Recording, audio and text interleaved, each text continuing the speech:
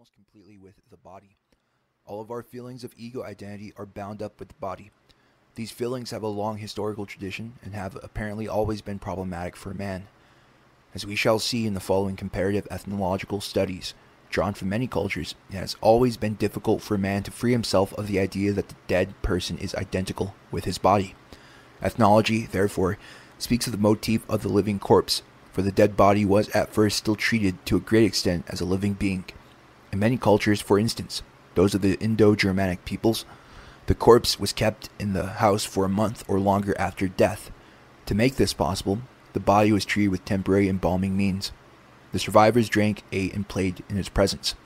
In other cultures, the corpse was kept in the house or in a relatively shallow grave nearby until it began to decompose, or even until its complete skeletonization, and only afterwards were the remains more deeply buried. It was believed that the soul of the body continued to dwell in the surrounding environments. Some races believe that during this period the dead person, as an incubus or succubus, can even have sexual intercourse with a surviving partner. Even in those cultures where the idea that the dead pass over into a beyond clearly predominates, customs which look upon the corpse as a representative of the dead person have continued to exist. This is especially apparent in the custom of the so-called feeding of the dead, which has been widespread among almost all peoples and to some extent still is. In many places, a tube is put into the grave on a level with the corpse so that the dead body can receive liquid offerings, or for a period of time a hole is left open on a level with the head so that the corpse can breathe. The belief is that the dead eat the food offerings, and it is claimed that the food presented at the grave or at the funeral meal actually decreases. A spiritualization of this view seems to have spread only gradually, as people began to believe that the dead man lived merely on the smell or the vapor of the food offerings rather than on the food itself. There's also a Chinese belief that things that the dead require in the beyond need only be drawn on a paper and then burned, so that their image may reach the beyond with the smoke. In many places, the corpse began to be represented during funeral ceremonies by a living person wearing the clothes of the dead. Thus the corpse itself was therefore no longer regarded unconditionally as the person of the dead man. Many peoples make a kind of doll, an image or symbolic construction, to serve as a substitute for the corpse. The Siberian Goldie, for instance, place a white cloth on the bed of the dead person, a cushion with mandala drawings on the cloth, and in front of it a wooden picture of Ayami Fanyalko, the tutelary spirit of the dead, with a burning tobacco pipe stuck in its mouth. All offerings for the dead are then presented to this figure. At one time the Chinese used such a doll for the same purpose, a doll made from a loincloth and called mungo. The Chinese believed that the spirit of the dead person was present in the figure and no longer in the corpse.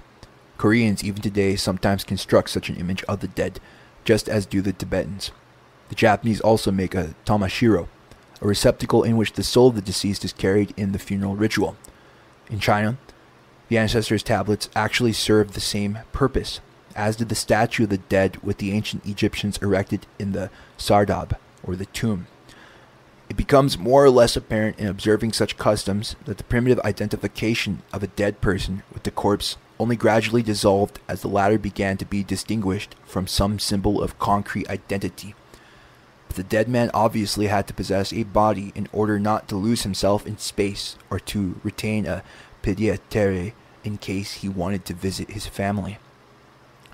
Not only were the dead regarded for a long time after death and over again as identical with the corpse, but often the sense of the whereabouts of the dead man could not be distinguished at first from that of the corpse in the grave. The widespread notion that the land of the dead is full of dust and worms and is clammy and dark indicates an inability to separate the idea of the dead person from the idea of the actual situation of the corpse. Sheol, the Old Testament abode of the dead, is identical in part with the grave in which the dead man lay. Hell and the Teutonic world of the dead, Mictlan of the old Mexicans, and the dismal Hades of the Greeks, to mention just a few, are also characterized by such dark traits. Later there appeared in many advanced cultures a tendency toward bipartite or multi-sectional partitioning of man's idea of the beyond. Common people, evil individuals, and those killed in a specific manner go to such a dark place, whereas certain carefully chosen individuals arrive after death at an extremely pleasant beyond, which is situated above the ground. In the dark Hades of modern Greeks, for instance, there are no doctors, priests, or saints, and the ancient Greeks believed that those who had been initiated into the Orphic or Eleusinian mysteries went not to Hades, but to a glorious Elysium, or to the islands of the blessed. Nor did the fallen warriors of the Germanic peoples travel to hell,